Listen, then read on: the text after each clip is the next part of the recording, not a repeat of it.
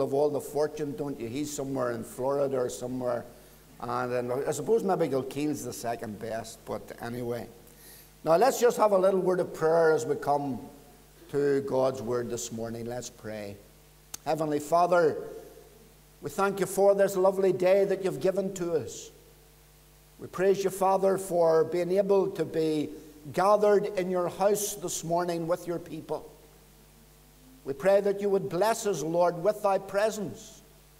We know that you have promised that where your people gather, that you would be in the midst of them. But we pray that we might be conscious, Lord, of your nearness with us today. We ask, our Father, that you'll speak to all our hearts. As we differ, Lord, so does our needs differ.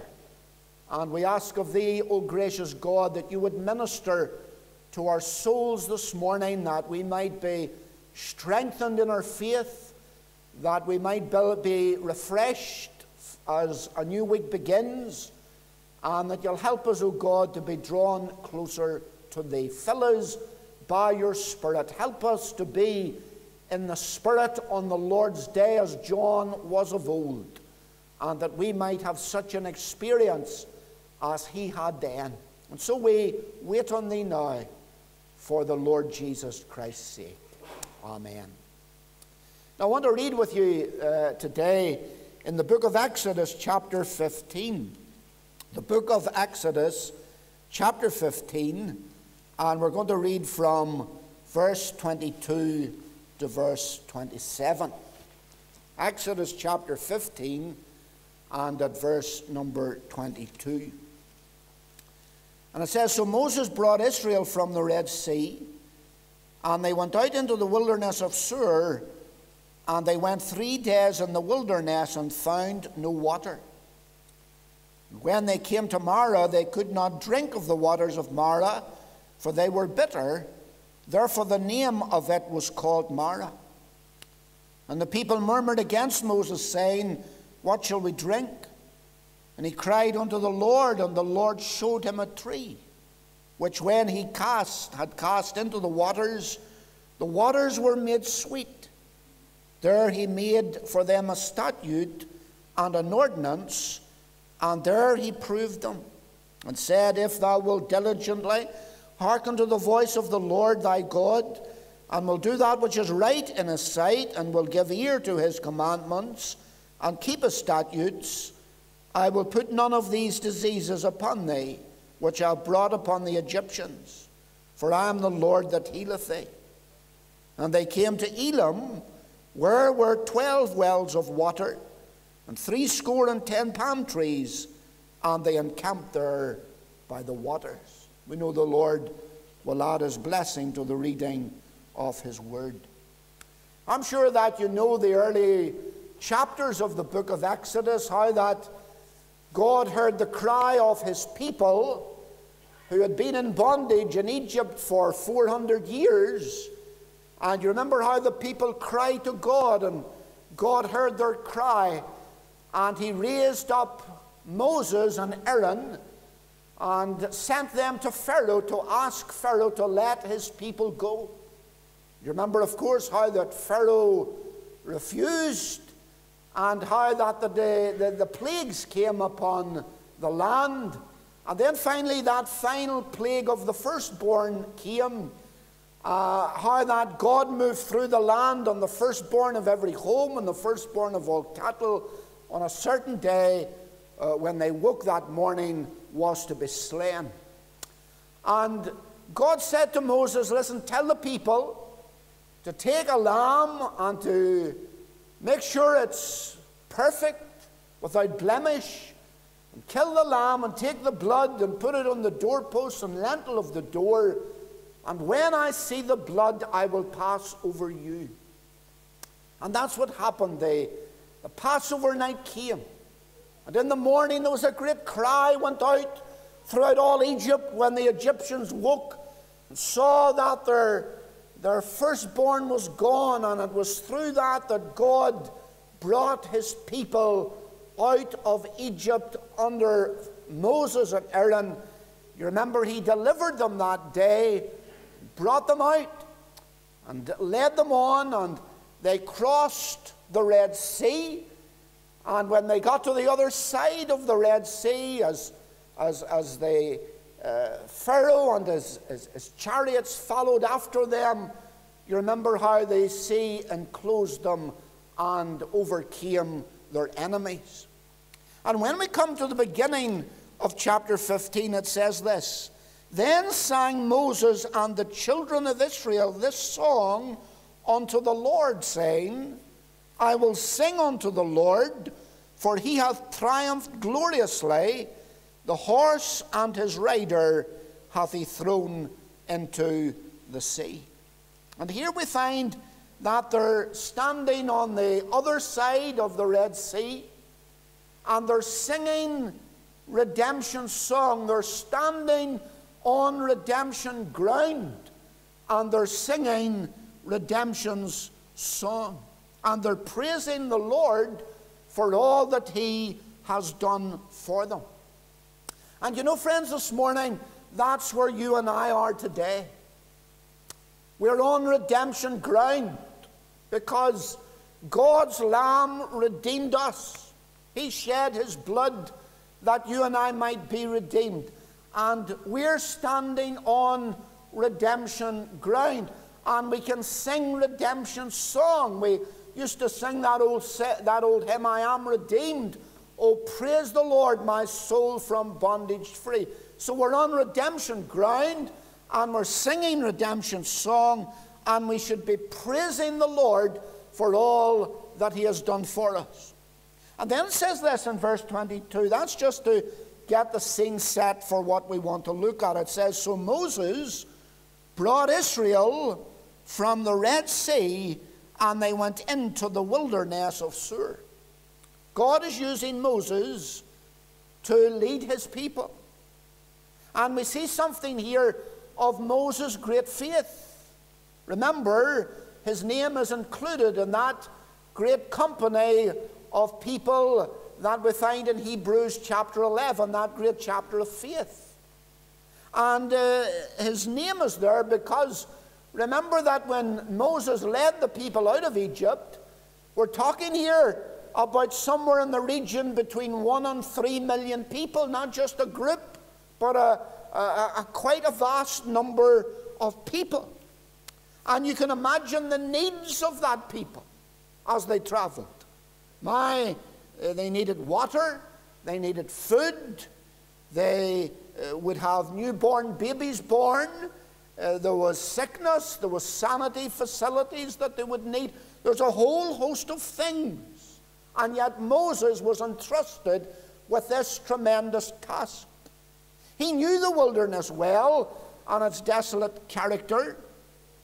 And he knew that if they were to follow the northern route, it would not be long until they reached the land of the Philistines, where all these needs that they would have could be met. But the fact of the matter is this, that he deliberately led them in the southern route, on a different route from that.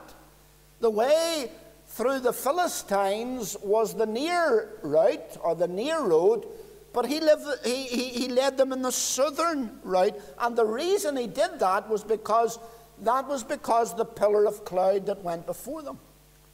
You see, a pillar of cloud went before them by day, and a pillar of fire by night. And the pillar of cloud was a symbol of the Lord's presence. And Moses led them by this southern way because that was the way that God was leading them. That was the way God was leading them.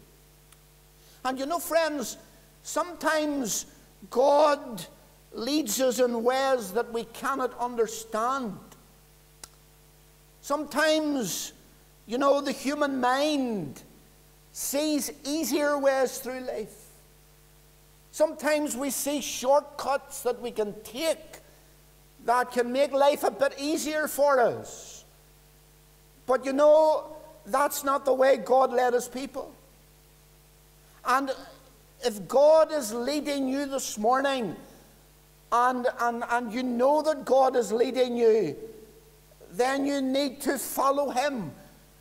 It may not be the easy way or the shortest way, but whatever way God leads us, that's the way we need to go. We need to go by faith in God's way. It may be more difficult than the other way, but it's God's way.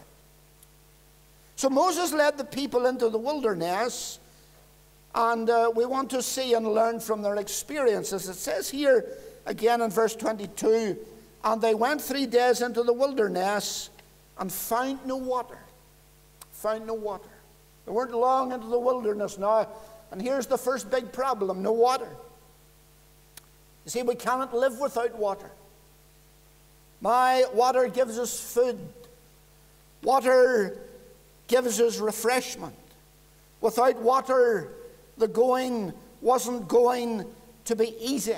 And these Israelites might have reasoned that since they were following the cloud and they were in the will of God, they should have had an easy road. But that's not always the case.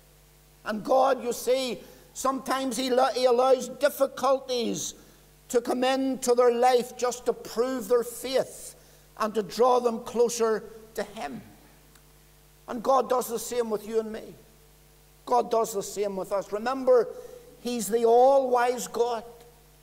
He knows what we need more than we know for ourselves. And sometimes God allows trials to come into our life to test our faith. And sometimes it's when you're in the will of God and obeying God that you seem to get more trials than if you weren't trying to follow the Lord. If you take, for example, the story of the disciples as they traveled across the Sea of Galilee, and the Lord Jesus was in the boat, and He said, "Let us go to the other side." And when they stepped into that boat, they were right in the center of the will of God. They were doing what He wanted them to do. They were going where He wanted them to go, but they weren't long out until the storm came. And you know, friends, sometimes the storms of life come on God's best and on God's choicest people. And then it says here, just keep your Bible open, if you would please, this morning, verse 23. It says, and when they came to Marah, they could not drink of the waters of Marah. You see, we see here not only the barrenness of the wilderness, but we see the bitterness of Marah. They could not drink of the waters of Marah, for they were bitter. For 3 days there was no water. The first 2 days must have been hard and difficult. On the third day, I'm sure that Moses, who knew the wilderness, he urged them to press on, knowing that there were pools of water that was ahead. And then they came to the waters of Marah, and I'm sure they saw them at a distance. And when they saw these waters of Marah, I can imagine their step quickening a little bit, and their heart began to pound, and they looked in anticipation. And I'm sure when they got a short way from the waters of Marah, some of them began to run to the waters of Marah because they hadn't had water for 3 days, and they began to drink of the waters of Marah. And what disappointment there was, because when they put those waters to their lips, the waters were bitter, and they could not drink. I can imagine them spitting it out and spewing it out. What a disappointment. What a disappointment. The waters were bitter, and they could not drink. It wasn't so long since everything was good and sweet and lovely. They were out of Egypt, and they were on redemption's ground, and they were singing, and now their joy has turned to bitterness. And dear friends, this morning, we all come to the waters of Marah in life. And I want to speak to you this morning about the waters of Mara, the bitter waters of Mara. The waters of Mara speak to us about the bitter experiences of life journey. You know, in the context of the passage here, we see here the bitterness of disappointment. My, what disappointment these people must have felt. Moses had told them about the waters of Mara. They hadn't had water for 3 days. They come to them. They cannot drink. The bitterness of disappointment. Remember that time when the Lord had rose from the dead and his disciples were waiting on him at a certain place, and Peter said, I go a-fishing. And the other disciples said, we also go with thee. And so out they went to catch fish. But that night they caught nothing. That night they caught nothing. And they came home that morning. And as they drifted in the morning tide, their hearts were filled with disappointment. And you know, friends, maybe this is something that you've experienced in your life, the bitter waters of disappointment. You've worked hard for something. You've put your best into it, your energy into it, but it has come to nothing. Or you've set your heart on something. Maybe you've applied for a job and you've got an interview and the interview went well. And you got all the right signs and they told you they would be in touch with you.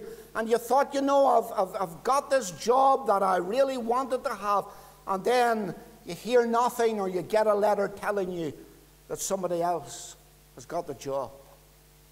Or maybe you are looking for a house and you've made a deal and things have gone well and it's in the final stages. Then at the last moment someone pulls out and you're back to where you started again. Maybe, dear friends, a relationship you've been in has fallen through, and you've looked forward to something, and it has been in your mind and in your diary, and you've waited and counted the days, but something has happened, and you've tasted the bitter waters of disappointment. Bitter waters of disappointment.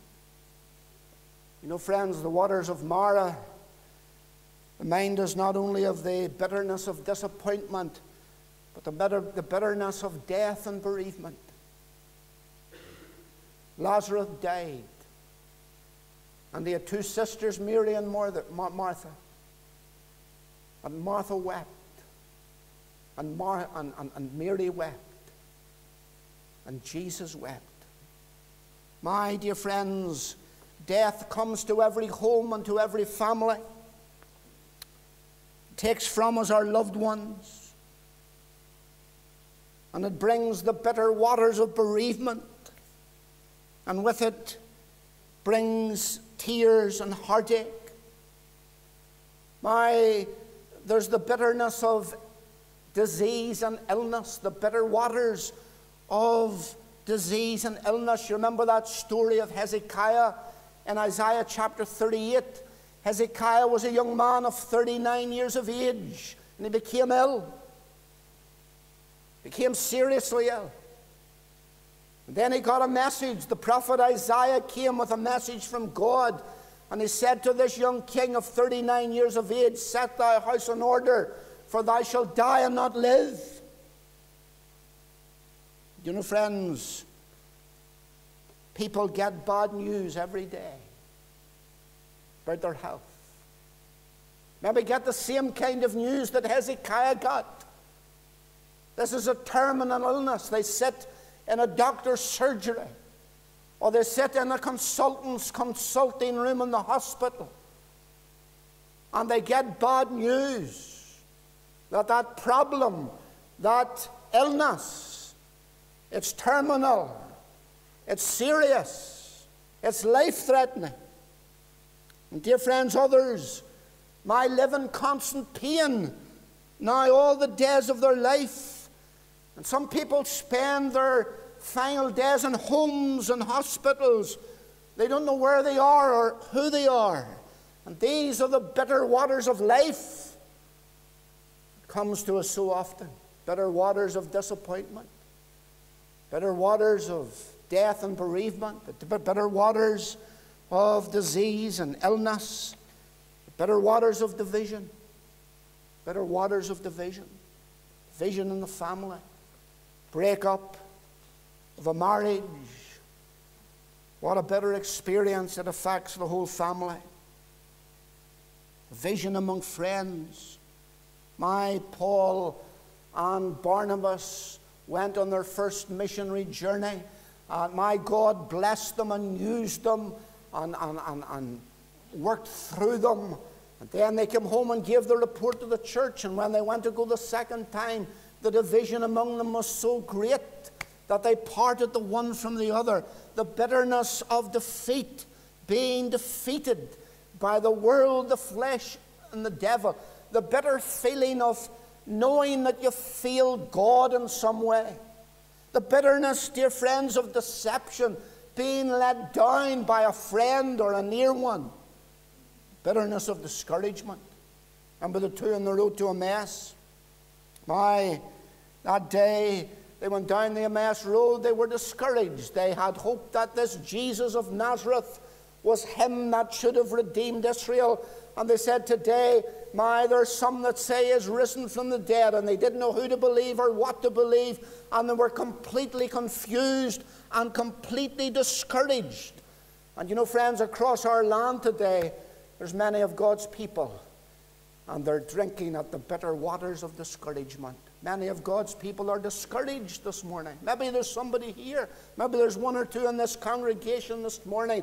And you're discouraged in your Christian life. Maybe disillusioned about things. These are just some of the bitter experience we have to taste sometimes.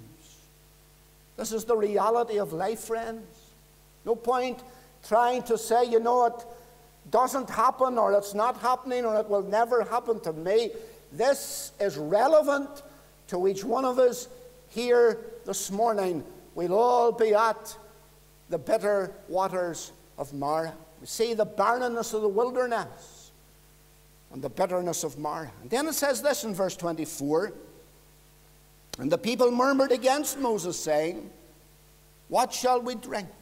Here's the people who were praising God and at the beginning of the chapter, and now they're murmuring and they're wanting to know what they're going to drink. And verse 25 says, and he cried unto the Lord. That's the beauty of Moses.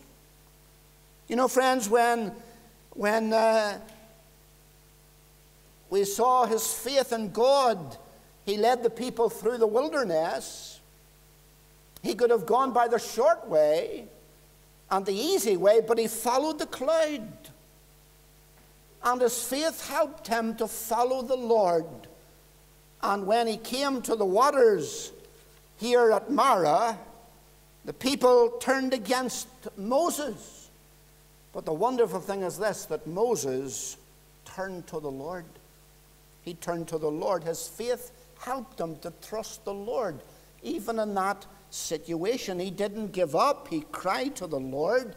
So easy to give up when things are bad. It says that he cried unto the Lord, and the Lord showed him a tree, which when he cast into the waters were made sweet. And that's the blessing of the tree. The Lord showed him a tree,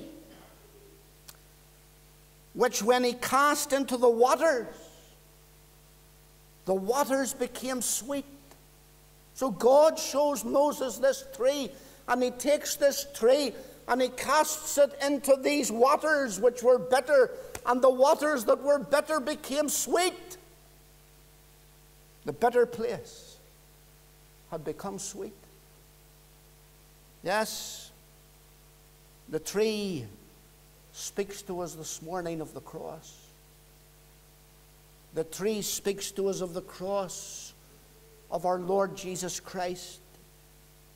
Even though the bitter waters were a bad experience at first, They were used to draw the people closer to the Lord, and the tree is a reminder of the cross of Calvary. You see, brethren and sisters, this morning, all that we have and all that we are is related to all that Christ accomplished for us on the tree. Yes? At the cross, we see the proof of God's love for us. At the tree of Calvary, we see the pain of God's Son dying for our sins. At the tree, we see the price being paid, the performance of the sacrifice. At the tree, we see the provision of salvation. And when we bring Christ and his cross into the situations of life that we find ourselves in, remember this, friends, no matter where we are this morning, maybe your experience in one of the bitter experiences of life, I don't know, but remember this, that we have redemption through the cross. We have forgiveness of sins. Our sins are forgiven us because of the cross. We have peace with God in our soul this morning. We have joy in our heart and mind today. We have hope beyond the grave. Yes, we know that God's eternal purpose for his children is that we will be conformed to the image of his Son for all eternity. And no wonder the Apostle Paul cried, God forbid that I should glory save in the cross of our Lord Jesus Christ. You see, friends, as you travel through the wilderness, the barren wilderness, as you come from time to time to the bitter waters of Marah, remember, we're the children of God. It didn't change the fact that these people were still the children of God. The waters of Marah didn't change the fact that they belonged to him, they bore his name, that he cared for them, that he was leading them to a better land. And remember this, no matter how life may be treating you this morning, that we're God's children. God loves us. He cares for us. And his wisdom is fitting us for glory. And as we travel through life, God allows the experiences, the bitter experiences of life to draw us closer to him and make us more like his Son. When you bring the cross,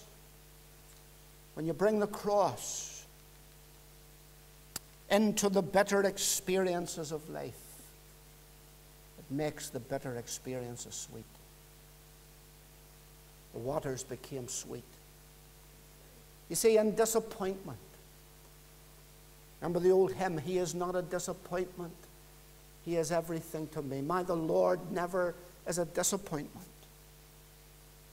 In death and bereavement, when a loved one is taken, and you shed tears, and rightly so. Yet if that dear one knows the Lord, we sorrow not as others which have no hope. For we believe that Jesus died and rose again, and he will bring them with him. We know that they've gone to be with Christ, which is far better. Dear friends, in the hour of sickness and illness, what a difference knowing the Lord makes. What a difference. Someone to turn to.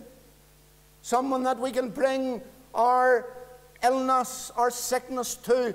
One that we can come to in prayer for others that need our prayers. My dear friends, Pen Paul that lovely phrase in Romans chapter 8 and Romans chapter 8 and verse 18.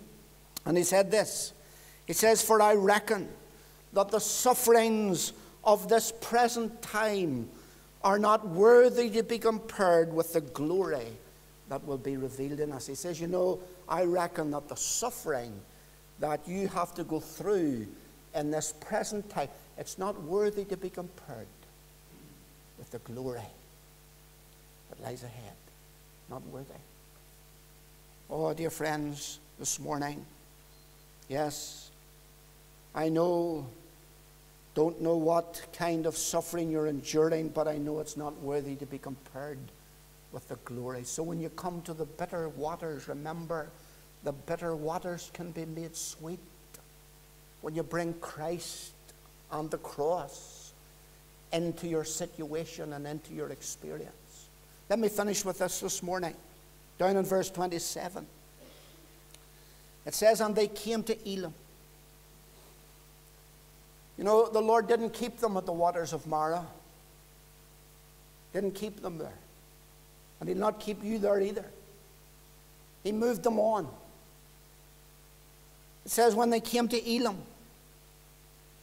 where were 12 wells of water, and 70 and 10 palm trees, and they encamped there by the waters. You know, friends, that's the benevolence of the Lord. Because here we have blessing following testing. When they came to this place called Elim, there were 12 wells of water. My, there was an abundance. And the 12 wells of water speaks of refreshment. God brought them to a place where there was refreshment for their souls. And 70 and 10 palm trees.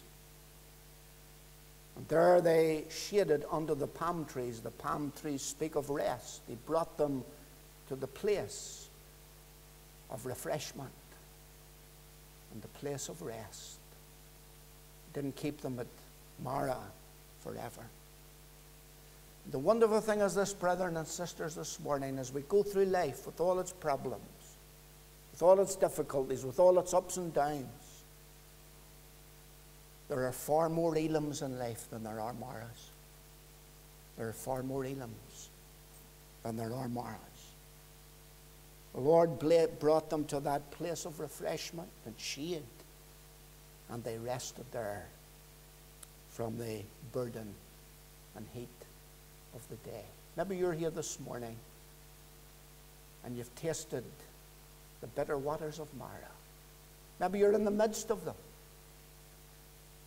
But you know that you might, like Moses, take this tree and cast it into the waters. And when you turn your eyes upon the Lord and know that He's sovereign, that He loves you, that He cares for you, that He dies for you, that no matter how bitter life can become, He's taken you on to glory, He's taken you home to glory, and nothing can separate us from the love of Christ, and nothing will keep us out of heaven. The Lord is taking you through. And may you find refreshment. And may you find rest as you go through this waste howling wilderness. And may God help us to see the sweetness and the blessedness that there is in Christ. May God speak to us through His word this morning and give us strength and comfort in the days that lie before us. Amen.